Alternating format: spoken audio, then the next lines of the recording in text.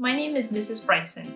I'm the school counselor at the Lyceum campus, serving grades kindergarten through 5th. My name is Gloria Peters, and I'm the Academy Counselor, serving grades 6 through 12. Mrs. Caters and I are here to talk to you about how to stay safe in this online environment.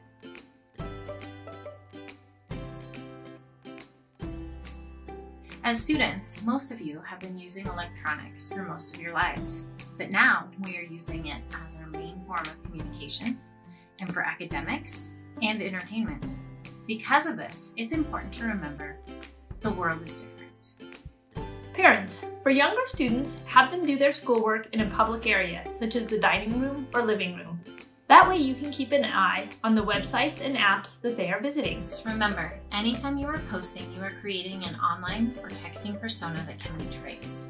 Anything you say or do can be recorded, copied, and saved. If you have to close your door to do it or say it, you probably shouldn't put it online or say it in a text. Social media is a great way to stay connected.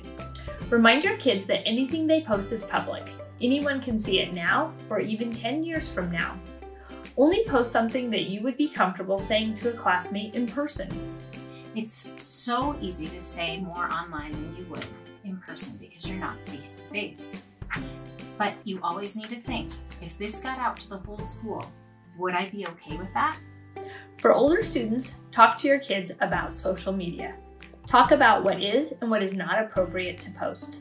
Ask them to see their posts. Ask them what they think of what their friends are posting. An open line of communication is key in talking to your kids about social media. You don't know what's going on behind that screen. Friends could be struggling. You may not be just talking to the person you think you are. Their parents might be in the room, or a brother or sister. Or they may not even be who you think they are. Remind your kids that an online post is only a snapshot of someone else's life.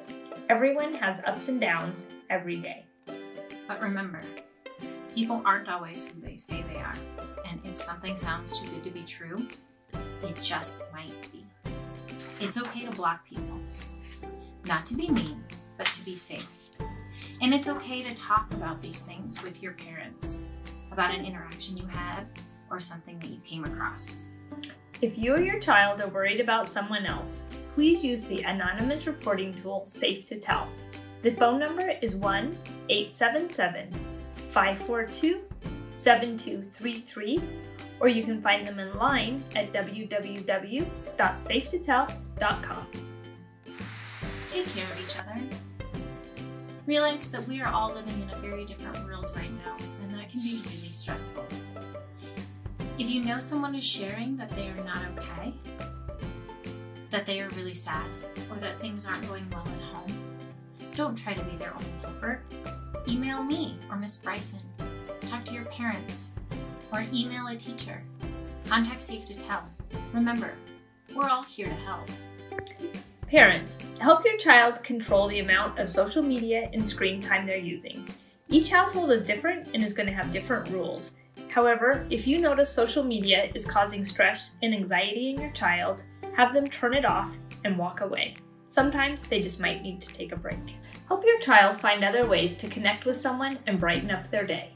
Draw a picture or write a letter to send to a loved one. Talk on the phone rather than text. These are just a few ideas. I'm sure you have many more.